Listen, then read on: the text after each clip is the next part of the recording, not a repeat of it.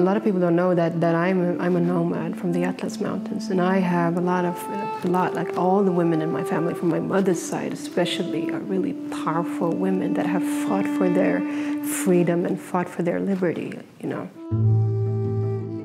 And I've seen my mother also fighting for that, you know, traveling from Morocco to a foreign country, Sweden, because she wanted to live a different life.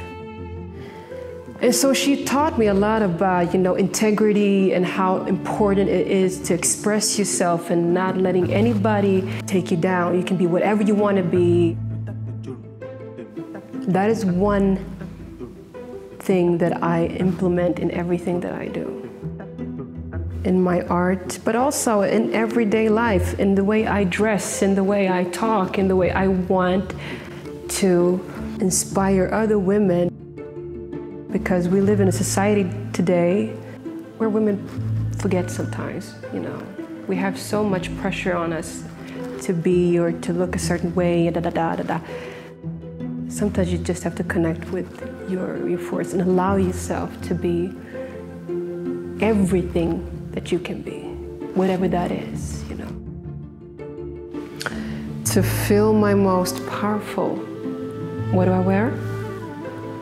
Nothing. I'm basically naked. That's the most powerful outfit ever.